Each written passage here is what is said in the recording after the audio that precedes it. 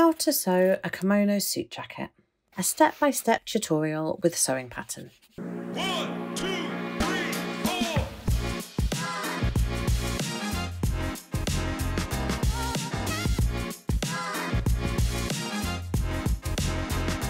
Hi sewers, welcome to my studio. I'm Sasha, I'm a fashion designer and teacher, and today I have a pattern and tutorial showing you how to make this fab and dramatic draped kimono jacket.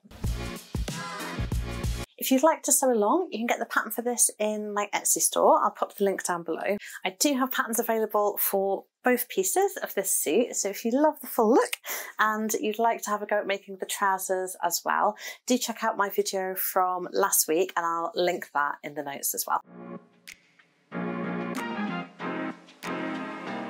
I would say this jacket is a beginners to intermediate project, so I probably wouldn't tackle it as your first garment, but it is a simple style. So you can see we don't have set-in sleeves, which does make this a little bit easier. It's very soft, it's very drapey, and the structure's all coming from that collar at the front edge there. This one is a unisex pattern and it comes in 3 sizes, small, medium and large. And you can see, due to the nature of the design, it's very roomy, it's soft, it hangs, it works with the body. So those sizes are very flexible as well. It is fully lined. So if you already have a few garments under your belt, but you've never tackled lining before, I'd say this would be a really great project to start with that. I will be showing you the bagging out method, and although this is a simple style, it's the same process that you'd use on many types of lined garments. And also, in my opinion, it's one of the most fun and satisfying sewing techniques, and it's going to make you feel like a super sewing pro. So let's get it onto the stand and take a closer look at the jacket so we know where we're headed before we get started.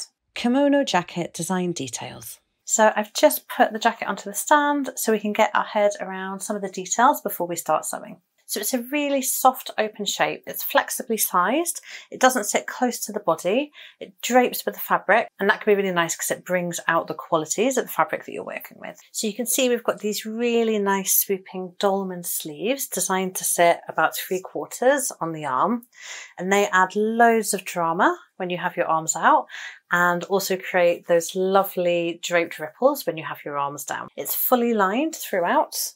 And the structure in this piece is all coming from this tailored shawl collar that we have here. So we just have 3 main components of this jacket. We've got our front divided into 2 pieces, our back, which is one unified piece, and then our collar, bringing everything together. My inspiration when designing this piece was kind of halfway between that kind of really loose Studio 54 look and those really amazing cocoon jackets that you have in the 1920s. So that's the kind of really relaxed glamour we're going for with this look. So now let's have a think about what materials will be suitable for this piece.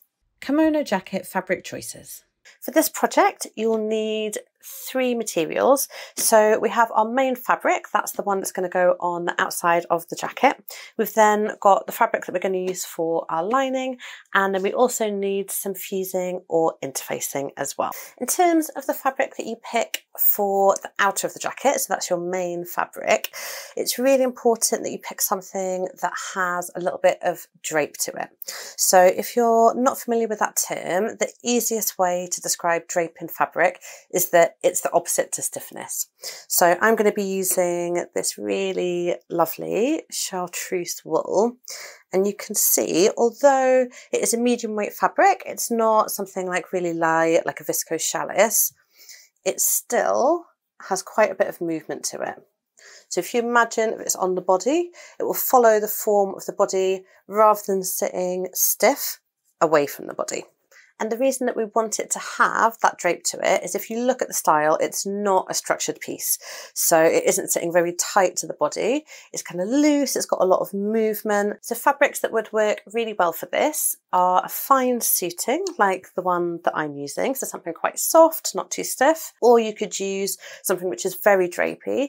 So when I made this for my own collection, I made them up in a bamboo fabric, which is very similar to a medium weight viscose. You can even make it in a a satin if you wanted to make it into a bit more of an evening style. Or another option if you wanted to make more of a summer jacket is it would work with a cotton or with a linen as well, which would be really nice and airy. Fabrics that work very well as lining fabrics are ones that have very little friction to them. So what I mean by that is the function of the lining basically is to stop the coat sticking to your other clothes when you put it on. So it means when you pull on the jacket, it's going to be like really smooth. It's not going to get caught up and then cause ruching within the finished design.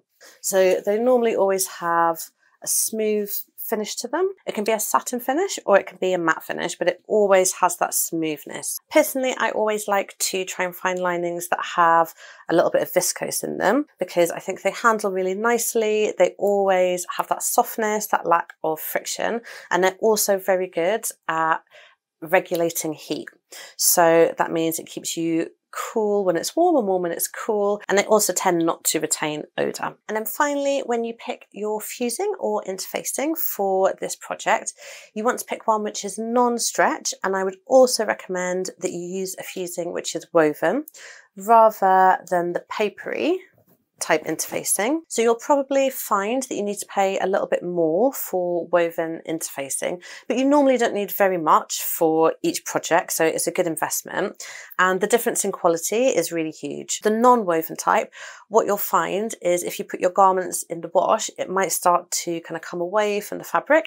It's not particularly durable. With the woven interfacing, once you iron it onto your fabric, once you add that heat and steam, the bond that it makes is much more permanent. So you'll find that you can put the things that you make into the wash without worrying, and it's going to have just much better longevity. Now that you have chosen and gathered your fabrics, you can find the quantities that you need in the pattern instructions. The first thing that we need to do is to give our main fabric and our lining fabric a really good iron before we cut it out. So it's really important that you always iron your fabric before you cut it and before you start sewing. When we sew, we're going to be ironing the fabric as we go along, and the heat and the steam from the iron, it can sometimes make it shrink a little bit, and we want to make sure that's happening before we cut it. Use plenty of steam, and that's going to stop the iron sticking to your fabric as well. So I'll leave you to get ironing, and then let's meet back on the table to start cutting out our pieces. Step 1. Assemble sewing pattern. First, print out your pattern, being careful to print at 100% scale and checking the scale guide on the first page against your tape measure to be sure. Next, cut each page along the purple boundary lines as needed, and stick the tiles together with tape or glue using the tile map in the instructions as a guide. Then cut each pattern piece along your chosen size and you'll have 4 pieces in total: front, back, top collar and under collar. Step 2. Cut fabric. Make sure to iron your fabric first using plenty of steam, at an appropriate heat for your fabric type. Then lay the fabric onto your work surface and fold in half lengthwise, with the right sides of the fabric facing, matching up the selvages as closely as possible. Now take your pattern pieces and lay them onto the fabric using the cutting lays in the instructions as a guide and pin into place. The back and collar pieces should be placed on the fold. Then cut the pieces out as close as possible to the edge of the paper, and take care to mark all the notches before you unpin. As it's such a simple shape, the notches are really important on this pattern to get the collar to sit just right. The top collar and under collar pieces are very similar, so it's a good idea to mark the reverse of them with a chalk T and a U, so you can tell them apart later on. Now take your lining and repeat the cutting process for the front and back pieces. Then finally, take your fusible interfacing and cut out a piece for both the top and under collars. Step 3. Sew main body seams. Take the main fabric back piece and lay it flat on the table with the right side facing up. Then take the 2 main fabric front pieces and lay them on top of the back piece so the right sides are facing, with the shoulder and side seams of the front and back pieces matching like this. Bring the edges of the side seams to match as closely as possible and pin into place, aligning the notches as you go. Then match and pin the shoulder seams in the same way. We're now going to sew the seams together with a straight stitch with a length of 2.5, a 1 cm seam allowance and a back stitch at the beginning and the end. Repeat this process for all 4 seams. Then iron the seams flat before pressing them open. Use plenty of steam and pressure, and a sleeve board can be really useful to help you get the best finish. We're now going to repeat this process for our lining, matching the front and back lining pieces up at the shoulder and side seams with the right sides facing together. Be careful to match the seams precisely and pin all 4 seams into place at the same time. This time when we sew, we're going to leave a small gap in the stitching in the middle of the left-hand side seam here. The gap should be about 2 inches long, and it's best to mark the beginning and the end of the gap with chalk before you start sewing. Now sew the side seams together with a straight stitch with a length of 2.5, a 1 cm seam allowance and a back stitch at the beginning and the end. When you get to the chalk mark guides for the stitching gap, make a back stitch, then stop sewing, and pull the fabric through the machine to the second chalk mark. Then resume sewing, starting with another back stitch, and continue to the end of the line as normal. The gap should look like this at the end, and we'll use it to bag out the jacket and lining later on. Press the seams flat and then open with your iron as before, and try to keep the seam allowance even at the gap like this. This will help us get a neat finish when we close up the gap later on. Step 4. Sew collar. First, place your top and under collars on the table with the wrong sides facing up. Then mark the front side of the undercollar with a small letter U in chalk to help us identify it later on. Now take your interfacing pieces and lay them onto each collar piece, so the side with the glue is facing down towards the wrong side of the fabric. You'll find the top collar piece is slightly larger than the undercollar. Fuse the fabric and the interfacing together with your iron, using a pressing cloth to prevent any glue getting onto the surface of the iron. Then trim away any excess interfacing from the fabric edges. Lay the top and under collars together with the right sides of the fabric facing. Then match and pin them together along the outer curved edge, using plenty of pins and matching any notches as you go. Then sew together with a straight stitch with a length of 2.5, a 1 cm seam allowance and a back stitch at the beginning and the end. Now, with the shorter undercollar piece facing up and the seam allowance to the right, open out the pieces and bring the undercollar side over to the right to sit on top of the seam allowance. We're now going to sew another line of straight stitch to fix the undercollar down into place to the seam allowance, close to the edge of the join in the fabric. The stitching should lie just 1 mm or 2 away from the join between the 2 collar pieces, and to get the best finish you need to pull the 2 pieces away from each other as you sew, making sure the stitching is going through both the undercollar and the seam allowance. Take your time here to get a neat finish, and use a back stitch at the beginning and end of the line. The finished result should look like this from the front, and like this from the back with the seam allowance now held into place against the undercollar. Then trim down the seam allowance close to the 2 lines of stitching, being careful not to catch the main collar fabric with your scissors. We're now going to press the outer edge of the collar into shape, creating a small lip of 1 mm or 2 with the top collar. This is why the top collar piece is slightly larger, and it will mean that we won't see the undercollar from the outside of the finished jacket, creating a really neat and professional finish.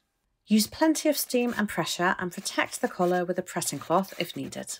And the finished result should look like this. The 2 raw edges at the inside edge of the collar should now match, and we're going to stitch them together to seal the piece. Use a big straight stitch for this with a length of 4, a 5 mm seam allowance and a back stitch at the beginning and the end. Then press the whole collar nice and flat with your iron, being careful not to overstretch it. Step 5. Attach collar. Place the main body of the jacket onto the table with the right side facing out and the front pieces of the jacket facing up. Then take the collar with the top collar side facing up and match and pin the raw edge to the right side of the jacket neckline, starting at the notch marked for the collar on the pattern. The undercollar should now be facing towards the right side of the body pieces. Match the edges of the fabric as closely as possible and align the notches as you go, taking the collar piece right around the back neck and down to the other front piece. Then sew into place using a big straight stitch with a length of 4, a 5 mm seam allowance and a back stitch at the beginning and the end. The finished result should look like this, with the undercollar side facing down towards the outside of the main body pieces. Step 6. Attach lining. Lay the main body piece onto the table with the right side facing out. Then take the lining with the wrong side facing out and open it to match one of the front edges of the main body, so the right sides are facing together. Start by matching the side seams exactly and pinning into place.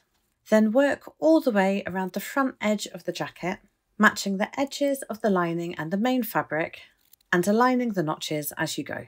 Keep pinning and matching the whole way round in a loop until you reach back to the side seam where you started. It should now look like this with the wrong side of the lining facing outwards and the main body of the jacket pinned inside of it with the collar hidden between the layers. Then sew the seam together with a straight stitch with a length of 2.5, a 1 cm seam allowance and a back stitch at the beginning and the end. Keep sewing the whole way round in one continuous loop until you meet back at the point where you started, overlapping the stitches slightly to create a secure finish. Step 7. Bag out lining.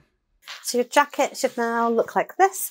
You've just joined it together along that front edge and we're ready for the super fun bit, which is we're going to turn it the right way round. So the easiest way to do that is we're going to turn our jacket over so you've got the back facing up towards you.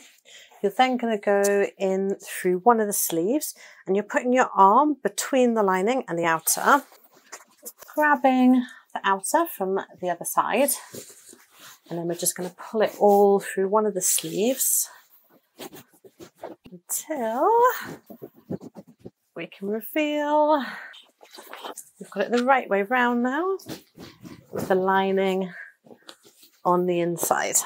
So then the last thing that we're going to do before we give it a press is we're going to seal up our lining where we've got those raw edges at the sleeves. This is called bagging out, this whole process of putting in a lining in this way. If this is your first time of doing this method, then pay really close attention to the next bit that I'm going to show you because it can be quite hard to get your head around it.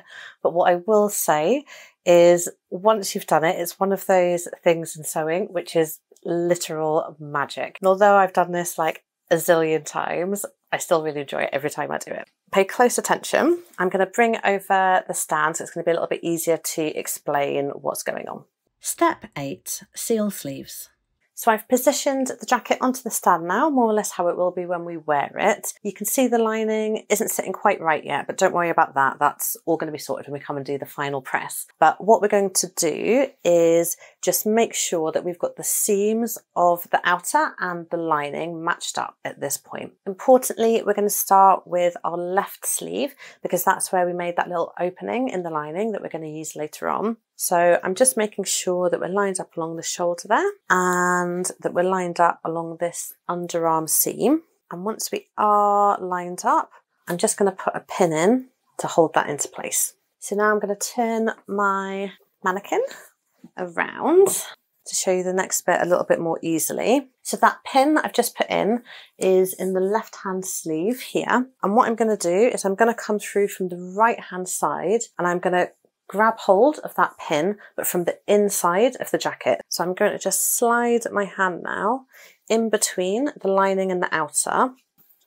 So I'm going all the way through to the other side until I can get hold of where I've put that pin. And then we'll have to come off the stand for the next bit. I'm just going to pull that through. So I've now got that pin and that part of the jacket inside out in my hand. Don't worry what's happening with the rest of the jacket now. This part with the pin is the only bit we need to think about for the moment. With the matched and pinned seam in front of you, very carefully flip the two pieces of fabric around so the right sides of the lining and main fabric are facing each other. Then match up the seam again and pin into place. Now match the edges of the armhole together, working around the opening in a loop, aligning the notches and seams and pinning into place as you go, until you reach back at the point where you started. Then sew together with a straight stitch with a length of 2.5 and a 1 cm seam allowance. Keep sewing until you reach back at the underarm seam where you started and end with a back stitch. Snip into the seam allowance at the underarm seam to create a small V-shaped opening, being careful to cut close but not through the stitches. This will help the cloth sit nicely later on. To sew the second cuff, reach inside the jacket through the small hole we made in the lining earlier. Grab hold of the matched and pinned underarm seam and pull it out through the opening in the lining. Pull enough fabric through so you can see the edges of the cuff clearly, and then repeat the same process we did on the other side. Carefully flipping the pieces so the right sides are facing, matching the seams together again and then pinning into place. As before, follow this by pinning the whole way around the open edge of the armhole, aligning the notches and seams as you go before sewing the seam together. Then shake the jacket out to flip everything back around to the right way, and it should now look like this. Step 9. Close lining. The last bit of stitching is to seal up the small opening in the lining. Bring the folded edges of the opening to meet and pin closed, with a pin at the top and the bottom of the opening and one in the middle. Then sew a line of straight stitching 1 millimeter or 2 away from the edge, with a back stitch at the beginning and the end. Start your stitching just above the opening and end it just below for a neat and secure finish. And the finished result should look like this. Step 10. Final press. To get the jacket to sit nicely and drape well, the last thing we need to do is to press the lining into the jacket at the front edges and the cuff. The aim is to set the lining away from the main body fabric at the join and to press into place, leaving a lip of a couple of millimeters of the main body fabric at the edge. We want the stitch line at the join to be pulled out as far as possible to the edge, rather than sinking into the coat, to create a crisp silhouette. The best way to do this is to roll the edge of the seam between your thumb and forefinger to work the seam out to the edge. And you can also insert a pin into the join to help pull the seam outward as you go. And this is what we want it to look like from the inside, with the small lip of main body fabric, meaning none of the lining is visible from the outside of the jacket. Use your iron to fix the edge into place with plenty of steam and pressure, and try to keep the lip of main body fabric even as you work around the piece. When you get to the collar, pull it away from the join and try to get the main body fabric and the lining to lay really flat either side of it. And don't forget to press the sleeve hems too. So we're nearly there. I've just got the jacket onto the stand now to show you the final part of the pressing process. What I would say when you're giving this jacket the final press at the end is take your time with it. Because it is such a soft drape style, just spending a little bit of extra time, just making sure you've got the edges really crisp. It's what's going to give it that really nice contrast between the drape and the kind of tailored look of the collar. So we've just pressed all our hems. So that's anywhere that the lining and the outer of the jacket meet. So that's around the bottom of the sleeves there and around the bottom of the jacket. The last thing we need to do is just give a final press to the front edge of the collar. If we look at the collar at the moment, you'll see it's rolling back slightly and we can see a little bit of the lining down that front edge, which we don't want. So what we're going to do is we're just going to iron our collar into place securely at the front there, and that's just going to stop that rolling and give you a really neat edge down the front. So bringing the jacket a little bit closer, we're only going to be ironing this bottom section of the collar here. So we want to go from the base of the collar to 8 inches up. We're then going to iron from the inside, and just like we did at the hem, we want to leave that lip. So we want to have the lining not right on the edge. We want to leave a little bit of overhang so we can't see it from the outside. And this time we want that overhang here to be about 4 millimeters. So 4 millimeters overhang, 8 inches up from the base of the collar. And here's what that process looks like up close.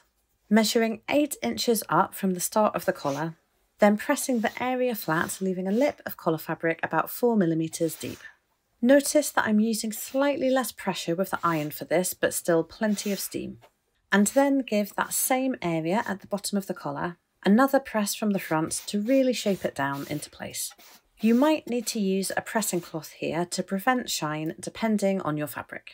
You can see the difference now that's made to that front edge. So you can see we've got that super nice crisp line at the front, contrasting with that really soft drape I always like to get it on the stand and have just a very final check. You can also get your iron, just give it a last little press if it needs it, and we're done.